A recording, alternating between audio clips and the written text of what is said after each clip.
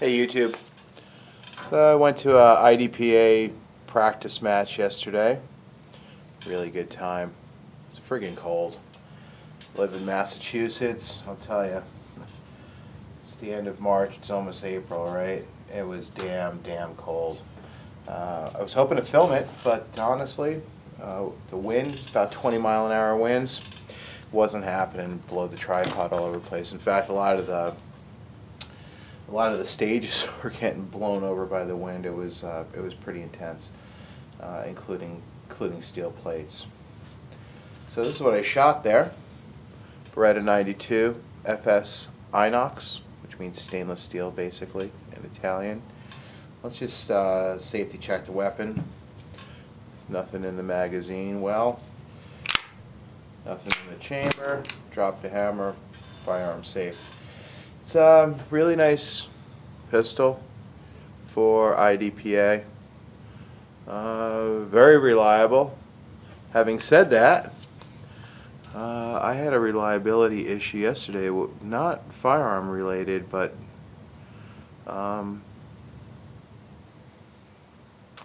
cartridge related. Of course, the Beretta is a 9mm. It's a big 9mm, big frame. You need, if you don't have at least large size, if you don't wear gloves that are at least large size, I think you might have a problem with this. It's a big, chunky frame because of the 15-round magazines. They're meant to hold the double-stack magazines. Really reliable, but it's nice and big, so there's very little muzzle flip. Sight radius is nice for accuracy, and it's great. Now, the reliability issue came from a Blazer aluminum cased round that seemed to, in that particular box, there seemed to be several that, for whatever reason, left the factory not crimped properly and had an issue with them. And one of them actually caused me a failure to neutralize. That sucked.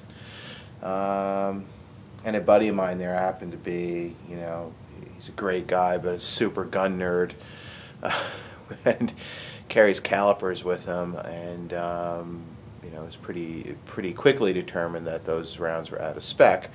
So I got to call my friends at Blazer and tell them, you sold me a box of ammo out of spec. It's interesting though, because you look at the lot number.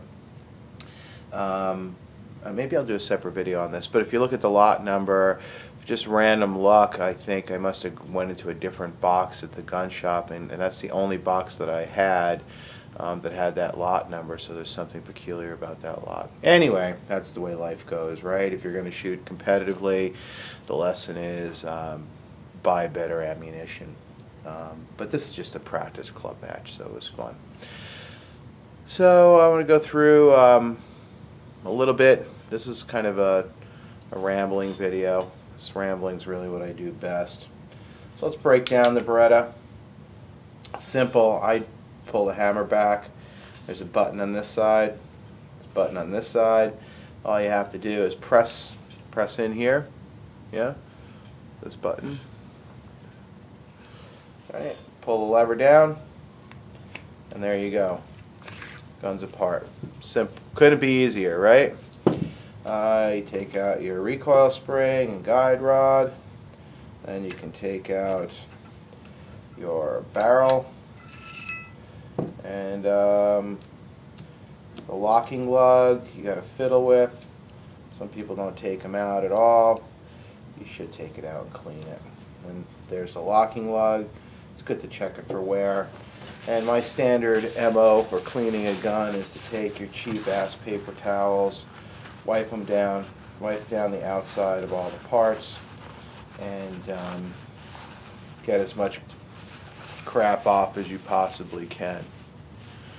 And that's really the starting point for me. Once I get that done to the barrel, I'll spray a cleaner in there. The cleaner I'm going to use today is this stuff, Ezox. It's really good. This is sort of, in my mind, a modern ballistol. Really nice. So I just give that a good dosing. You can hit the outside too. Cleans very well. It's also got great corrosion protection. So all the parts that are reasonably clean hit with that. The guide rod is pretty simple. We'll get back to that. And just wipe down the slide of the gun with your paper towel. Get the majority of the stuff out, particularly where the rail meets the slide. It's just this step, all it does really is make your life a little bit easier when it comes to some finer cleaning. Okay, that's reasonably good. Now this gun, you can see this is about how dirty it is. So the ammo is pretty clean. I shot probably about 150 rounds yesterday between goofing off and then shooting IDPA. So ammo isn't bad. And actually, if you don't over lubricate the gun, you can see here in the frame, if you don't over lubricate the firearm, you get it just in the right spots, it doesn't become really a mess. That red stuff you see there on the rails is grease. I'll get back to that probably, but here's the product. The Shooter's Choice all-weather grease. I like grease on the rails. Anywhere metal really is going to rub extensively on metal. Grease on the rails. Everything else gets some kind of lubricant. But really the frame, again, we just wipe all that out. Yesterday was really weather. It was a nice sunny day, except we were getting lots of wind. We got lots of mud, so you're dropping magazines in the mud. Hopefully they weren't too bad, but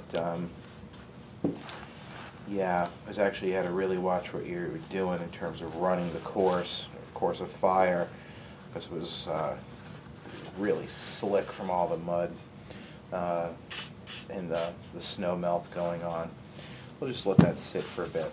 Okay, barrel's all set. Get rid of paper towel number 1.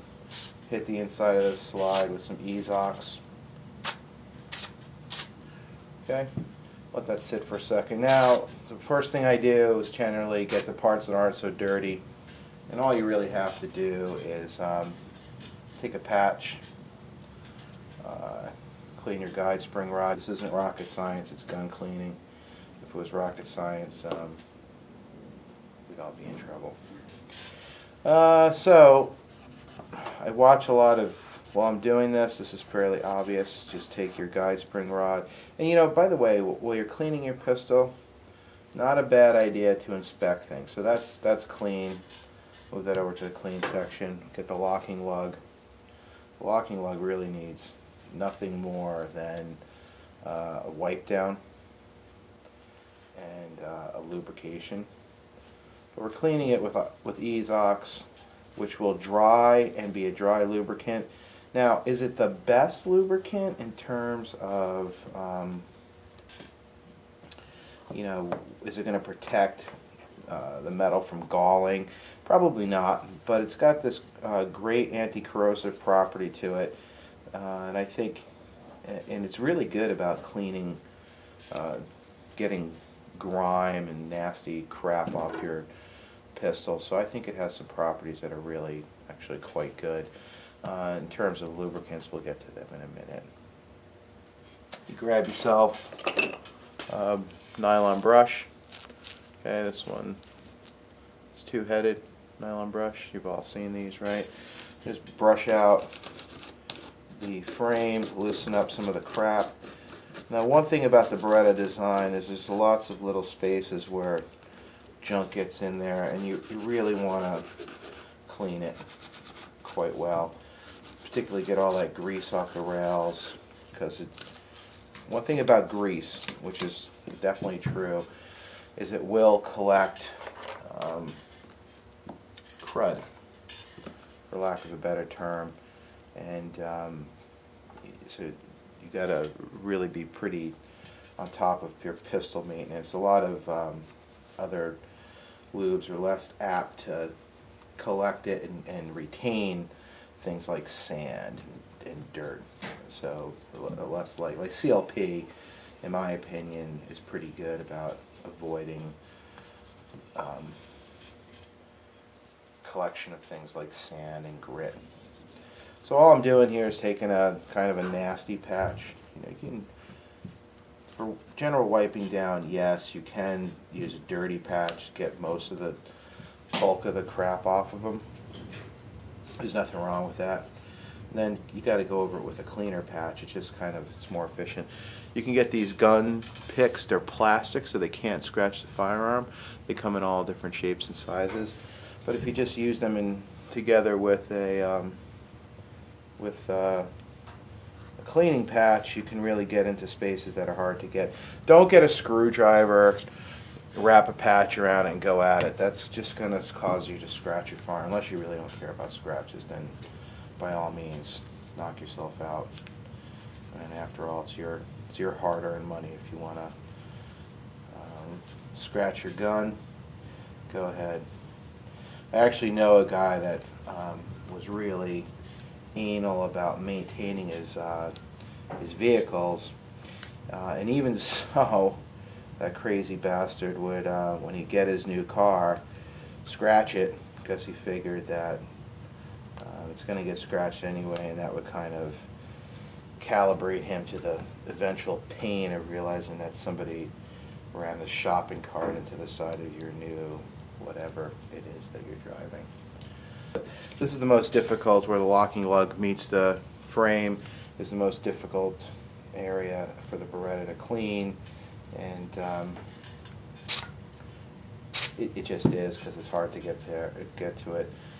Now, firearm cleaning, you should well, isn't it true that in life you should kind of do the best job you can with whatever you're doing?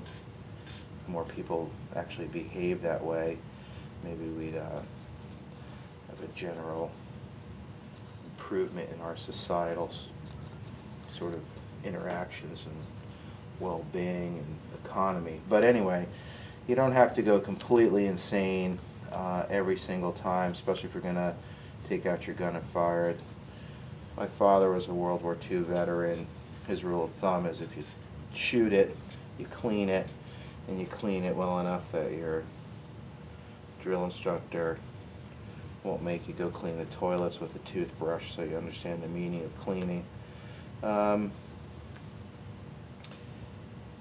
Yeah, so that's basically where I'm coming from. I kind of always have that ingrained in my head that it's great to go shooting as long as you understand that what your responsibilities are in terms of weapons maintenance. Now, YouTube is interesting. I've been doing, or got interested in watching YouTube for a couple of reasons that I'm not even going to bother going into. Let me digress. How do you clean the magazine? Well, I just stuff a rag up there, or you can stuff a rag down there. Just take your rag, stuff it through after you hit it with some cleaner. And I wouldn't use anything that's really nasty here. And by the way, don't use a bore cleaner to clean the frame of the gun. That's got some corrosive, usually ammonia-based stuff in it. That is not the greatest thing to get on plastics. For instance, like grips. And a lot of firearms, the grip is not solid, as a matter of fact. And you can, for instance, you won't be able to see it here, but you can actually see the grips in here. You don't want to really start dissolving them. And you can actually see, if you don't, you got to clean your magazine well. Crap gets in there, especially when you're dropping dirty magazines onto the dirt, and you're putting them back into your firearm for the next stage. There's definitely going to be crap that gets built up in there, no doubt about it. But that's why we clean them. Okay, that's reasonably clean. So there's a pretty clean frame. A couple spots in here. So I've been watching YouTube for a while. I noticed that a lot of people are into doing their own gunsmithing. Some of the people are really knowledgeable. I'm not talking about things like putting a grip on a gun. I'm talking about when you change a firing mechanism, you change critical components to operation, like trigger, pull, those kinds of changes. I think when you do that, you ought to be real careful. Make sure you really know what you're doing. If it's something you want to do, maybe you should go have some, but don't believe YouTube videos, including mine. You know, make sure they're correct, do your fact finding, because I've actually been at an IDPA match, not the most recent one, where we had a pistol come apart because somebody decided to put an extended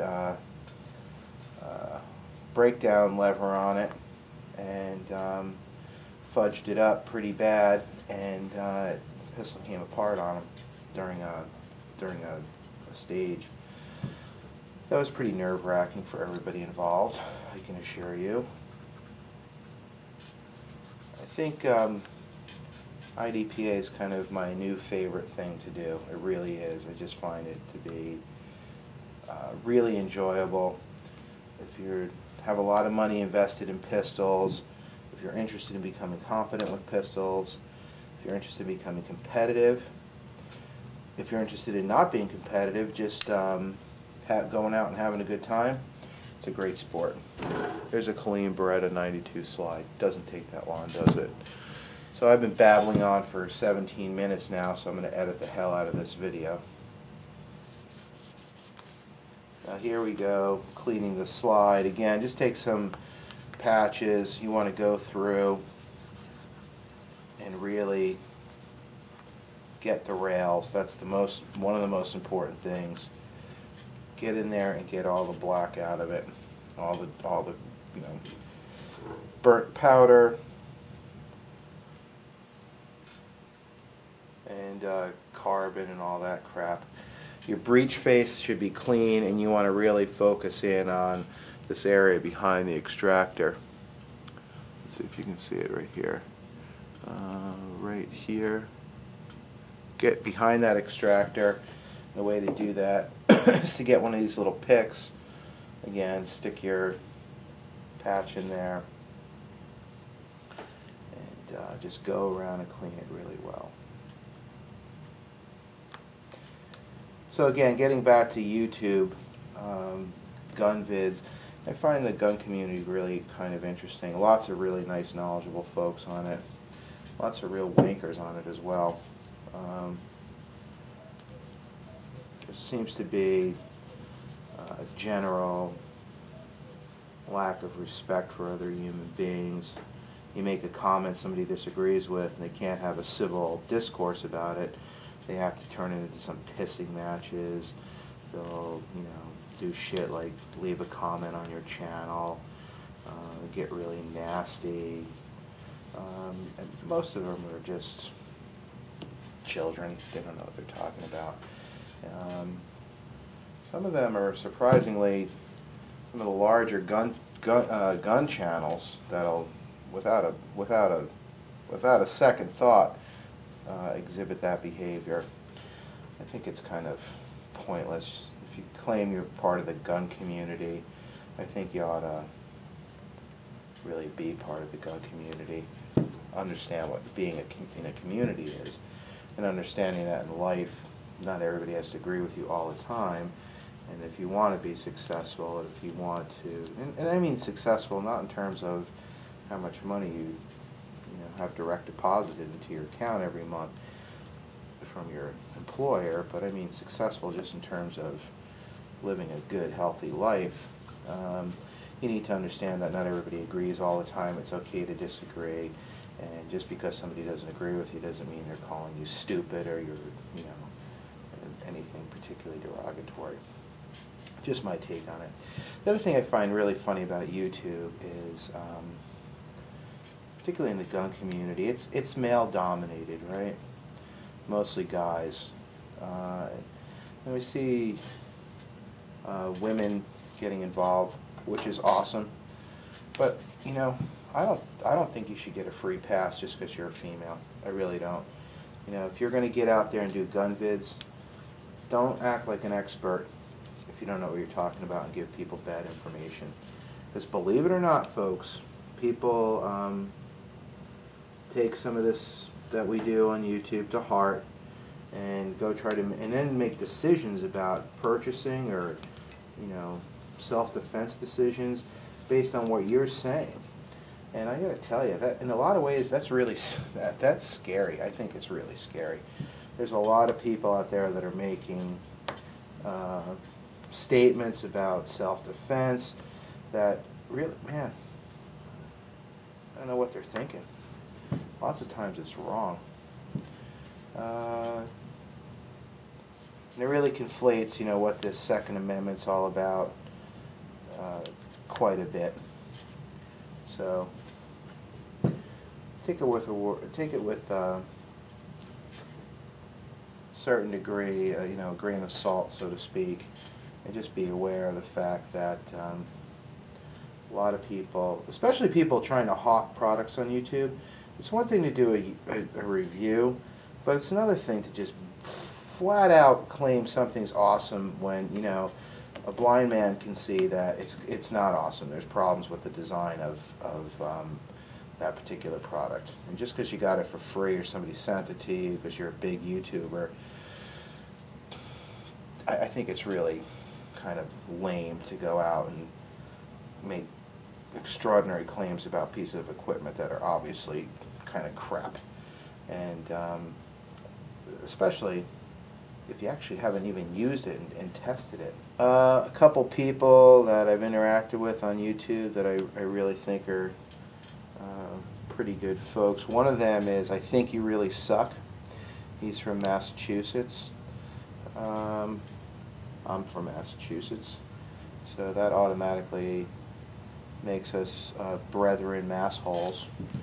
And you know, we live in a state that's, you know, I'm so jealous when I hear you guys from other states, in a good way. I mean, I'm happy for you, actually.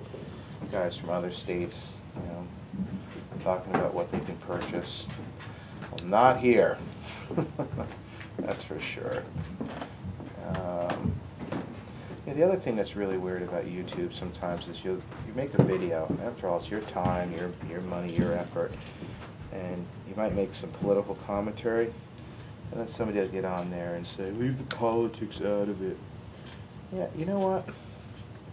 Go watch another friggin' video. You know, why don't you make a video if you don't like people, you know, expressing their opinions? By the way, it's all opinion, right? Alright, so there's a clean slide. Nice and shiny. You can actually feel the INOX on it. You know, again, it's a modern ballast I have not used ballast before, so I can't directly compare them. Some things are really hard to get off of the gun, particularly carbon. Carbon, like, you know, on the face of a revolver cylinder, and you'll get buildup on any pistol, and much lesser extent on the automatic. But you'll get it like around here. So I'll show you something that'll take that right off in about 2 seconds. So anyway, fellow massholes, I think he really sucks a good guy. There's not a lot of other massholes out there that are still making videos. Anyway, let me put it to you that way. So then we just run a patch down the barrel that's been soaking in INOX. Now what I like to do again is spray it again. Okay? Hit it again. Straightforward, right? Now, this isn't for everybody. I guess some people agree with this, some people don't agree with this, but you can take a rod, take a phosphor bronze brush. These are bronze. They're not going to scratch the barrel. You got to be careful with the rod, though. You don't want to be out of line with it. Keep it centered, and then just go down and back. I do it about 10 times. And you really want to clean that chamber. That's where you're going to get problems and sort of, you know, failure to cycle properly, failure to chamber. Not so much failure to eject, but you'll get malfunctions there. So you want to avoid that simply by just cleaning it properly. Now what you can do is take a patch, wrap it around your brush, okay? Soak it with INOX, do that off camera, spray it all over the place, and run that through, nice and straight. And that's what your patch looks like right there. Pretty filthy, right? And then you can come back. When you're coming back from the muzzle end, be super careful. You don't want to, you never want to scratch what is essentially the muzzle crown. That's pretty clean. Look through the light here. We put our brush back.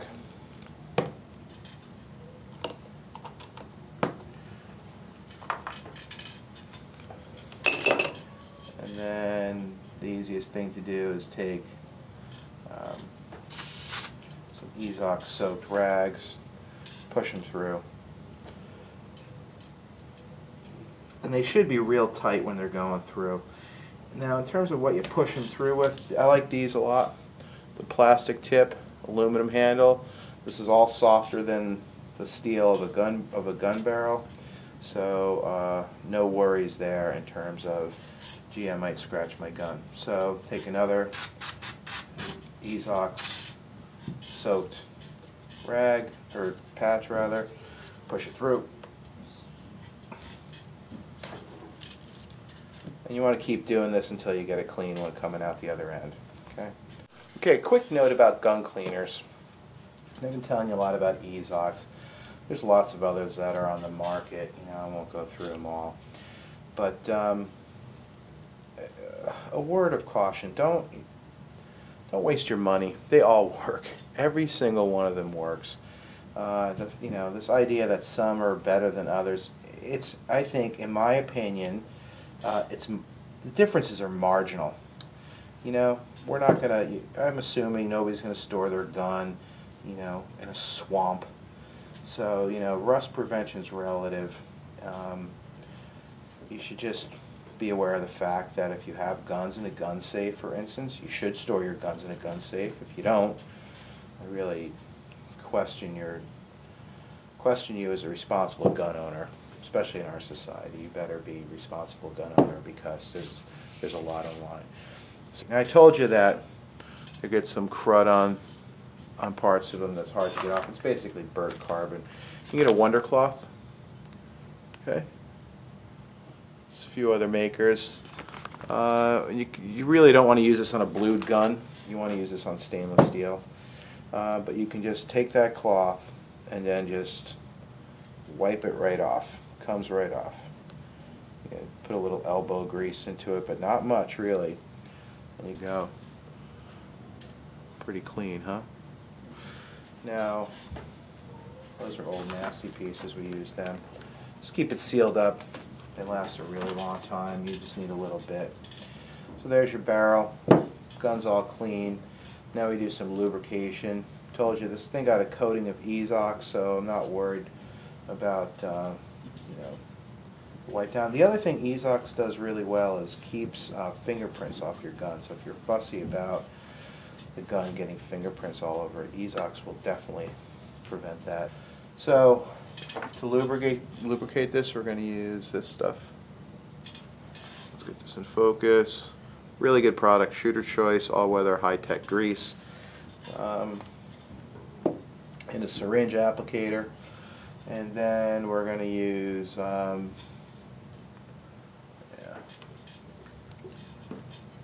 my bottle of Militech? Let me go grab it. Okay, final cleaning step. Air compressor. Works great. Really good cleaning tool. It's a good idea to just get one if you have one. Nice and loud. Wow, that's loud.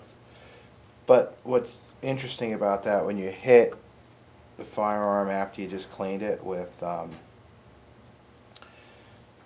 some serious air, you'll actually see right away how much cleaner's still on there. It'll come out of places, like on the Beretta, it'll come out of here, which is the firing pin block. You'll see all that. Anyway, that's all I want to say. Lubrication. How do I lubricate it? I like Militech one. There it is. But first what I like to do is take a squirt of grease, hit the rails, inside the rails, in here, right? In here. Some grease, A little dab will do ya. Don't get nuts. Okay, it shouldn't be, you know, like you're putting hair gel on to go out with your girlfriend or something. Just a little bit.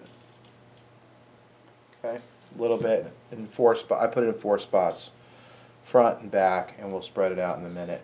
The barrel, I like to get the lugs. Okay, just a little bit. Anywhere where it's apparent that metal contacts metal, a little bit of grease is not a bad idea. Okay, then the frame of the pistol, we're going to get basically where the rails meet up at the firearms. You can actually see that this gun's been shot a lot. There's very little metal wear on it though. That's a testament to how well Beretta fits together their pistols. They do a great job. And the fact that gun's properly maintained, that's just all there is to it. Okay, that's it. That's it for the grease, folks. Spring, recoil spring's not really been an issue. Now all you do is take a clean Q-tip. We'll use a short one. I like the wooden handle ones, and then just spread that out where the rail groove is. Spread it out.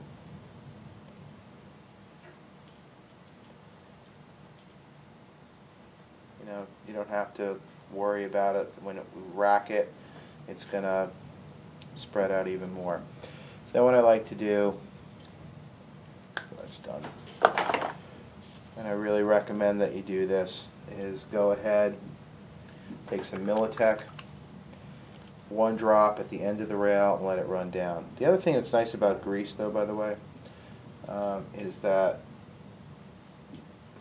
just let it run down, is grease stays where you put it.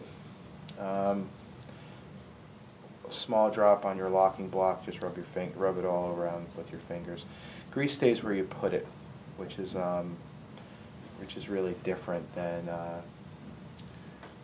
Actually, I missed one spot here on the barrel, right where the locking block meets up with it. Some grease in there.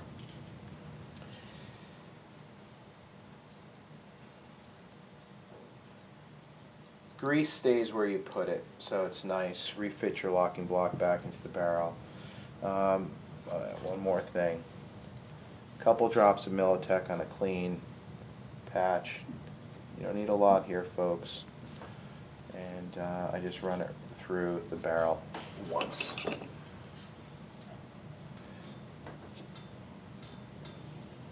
And I don't bother wiping the excess off. It's irrelevant, in my opinion. Just gives you a nice little bit of lube in that barrel, which is really all you need. Lube that chamber too. Lube that chamber. Isn't that an adult movie? Not that I would know, but I'm sure some of you would, right? Pistol reassembly, barrel goes in, couldn't be simpler. Make sure your locking lug is seated. There we go. Pops right in. Seats, if you don't know how it seats, see me after class. Then to reassemble a firearm, let's just do it this way. Here we go. Hammers, I keep the hammer back, made it up like so. Bring it all the way in, push it, flip the lever, breakdown lever, rack it, fire it, keep your finger on the trigger, rack it back, check your reset, fire, okay? Works great. You're going to get some grease oozing out of here. Just wipe it down, no problem.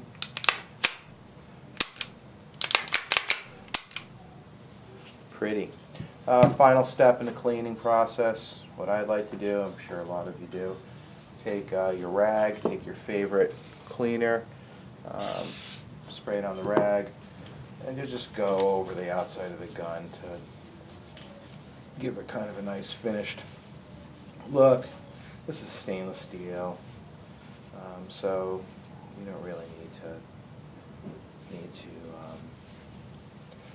fuss with it that much. There you go. You have a brand new, shiny looking Beretta 92. Absolutely gorgeous. Nice firearm. We recommend them for IDPA. Alright, thanks for watching. Appreciate your support.